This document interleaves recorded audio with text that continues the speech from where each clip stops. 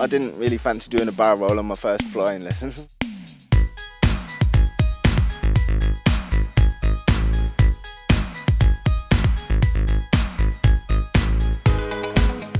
Thank you so much for inviting us to Tatenhill today for our second Phab Wings on Tour day. What sort of things have you got planned for us? Well, today what we wanted to do is give them a good guidance of what aviation is about and give them a real feel for the day and the things that we do here on a day-to-day basis. The idea is we're going to split the 3 Phab groups that have attended today. So one group can go off flying, one can do a hangar tour with myself and I can show them the fire truck and what we would do in an emergency situation. Also they get a chance to listen to our radio operators in the tower. What exactly will we be flying in today? We will be flying in an aircraft, a PA-28, which looks just like this. We also have hand controls in our PA-28s as well, which again just gives everybody accessibility, so it's brilliant. It's been my very first time flying, and I'm hoping in the future maybe learning how to fly someday. I did a solo with one instructor. He told me what to do, when to hold the controls, which ways to go, whether to push the wheel inside or pull to make it go up or down. Got to go around to the far side of the aircraft, yeah? So you're okay with the basic flying controls, like ailerons, rudder. When we get level, then you can take over and have a fly around.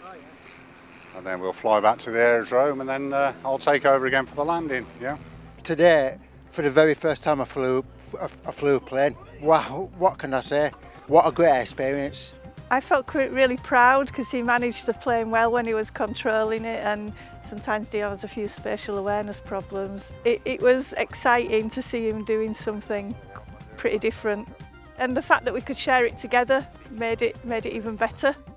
To be honest with you, it gives me a massive sense of freedom. It's important for any person to have a sense of freedom. And as a disabled person, disabled people have to have choices in life. Because if a disabled person doesn't have a choice, they won't be able to do what they want to do as a person. That's gonna mean flying, big guy. That's right, flying. Sure that's what you want to do? Yeah, this time no commercial flights, they're always late. I've had a very good day and I'm going to fly again. Bye! Bye, have a nice time in the aeroplane. This is the hangar that we utilise for aircraft maintenance. Normally I would chill out, watch the football maybe. So what was different about today? I actually had a life experience and I got to fly a plane, and I will tell anyone it's amazing. This is easier than a car. I'm actually flying a plane, Danny. Huh? Flying a plane. I know. Yeah, I'm disabled and got to fly, but I also got to do it with my lovely girlfriend who was in the back. To be honest, when he was in the front seat, he gave me a bit of confidence, made me feel a little more safer. He was actually quite good in flying. This event has just been fantastic. You've just thought of everything, you've made everything possible, you put all sorts of things in place and overcome so many obstacles just to make this experience inclusive for everybody. Wow. And in a little plane? Yeah. Well done, that was brilliant. You've got a lovely lunch to look forward to, a well-deserved lunch after that. Yeah. Nobody is less able or more able in our eyes, everybody's people. An example of that is seeing Emma now come bounding out of the aircraft when she was frightened to death to go in. And then she comes running over and gives me a big hug because she's so happy she's achieved it. She's so proud of herself. She is.